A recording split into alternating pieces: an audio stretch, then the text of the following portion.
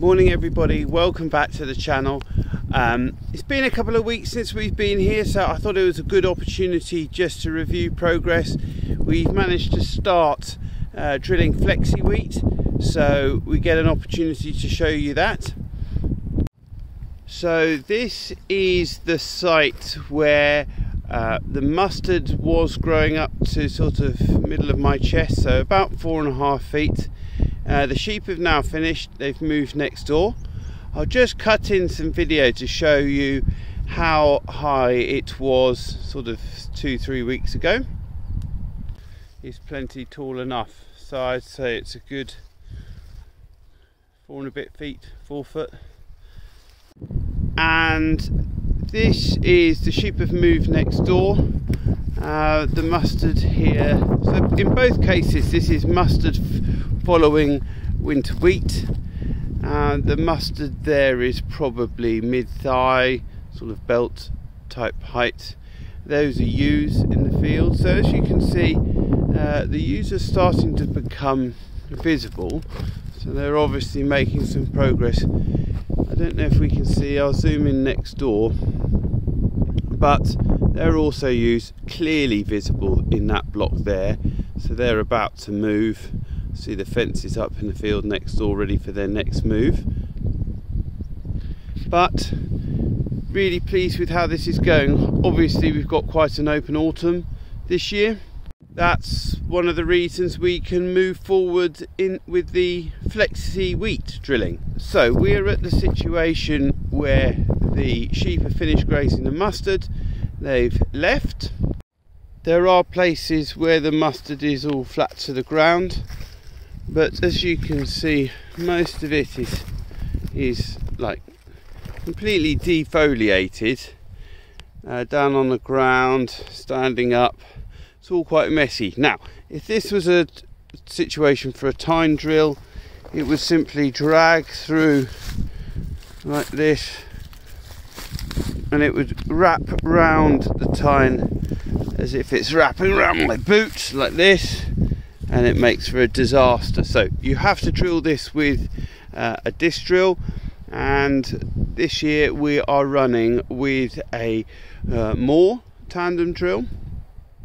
So hopefully I'll get you some footage of the Moore in action, and yeah, we cut through the stubbles and we can direct drill straight into this residue. Now right, here we are, field slightly further down the valley. Identical treatment, following winter wheat.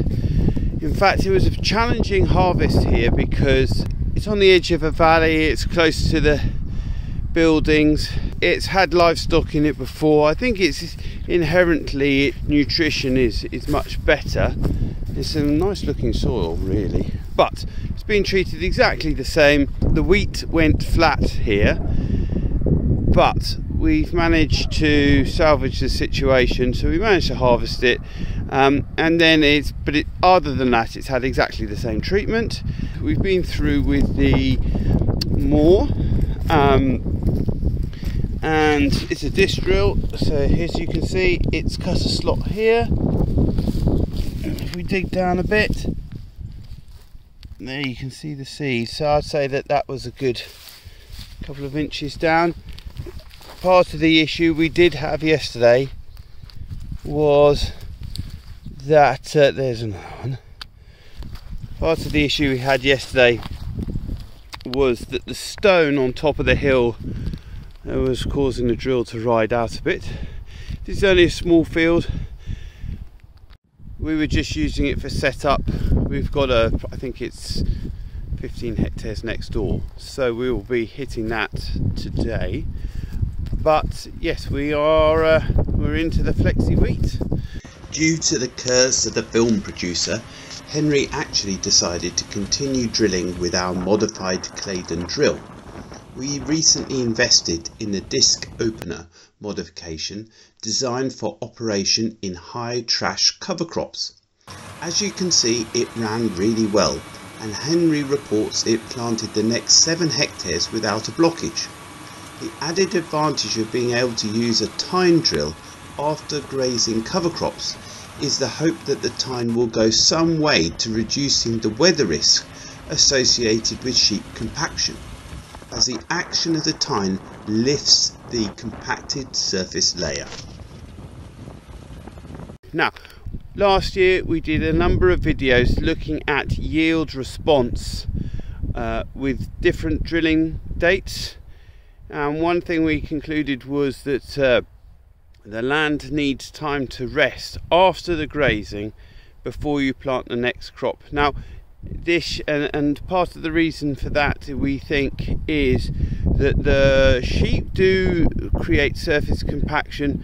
The direct drill is planting into that compacted zone, so if we can leave it a couple of weeks, the worms come up, grab the residue and sheep poo, pull it back down into the field, and they help alleviate the compaction. So that's I can put a link into that video in the description, but this year it's really good so far, so we're leaving it only a couple of weeks and then we'll go in with the drill. However, as in with all winter drilling, the concern is the weather after drilling as much as the weather before. If you get a really heavy shower straight after it, the channel retains moisture, and the danger is that the seed rots. So it's not without its risk, but we started the process. As an aside, I just wanted to show you this stretch of hedge here, where it is very noticeable how the sheep have tidied the boundaries, the margins of the field, and trimmed up the hedges as they've gone along. Certainly sheep ownership does reduce your hedge trimming bill, there can be no doubt. Obviously woody plants have far greater root stock, go down much deeper. If you're a shepherd, you will notice that your sheep always graze the hedges before they graze the middle of the field. One commonly shared idea about why sheep do this is that the deeper roots of the woody plants means that they can access more micronutrients than the annuals can inside the field, and that this is effectively their mineral cabinet for the sheep. So I'm quite happy to see them nibbling the hedgerows. In fact, I find it reassuring. So but it's nice that it tidies up your margins and reduces your hedge trimming bill. So another benefit. Unfortunately, closer to home, we've had big trouble with dog attacks. I think we've lost 2. We've got 6 more that required veterinary attention. And I think with the massive increase in dog ownership during lockdown, this will become an increasing issue for livestock farmers. It was one of the reasons that I stopped sheep ownership of my own, but it's a real concern, and this regenerative methodology really does benefit from inclusion of livestock. So it's a very sad day when we've had to actually pull the sheep out of one block. We just can't stop the dog attacks.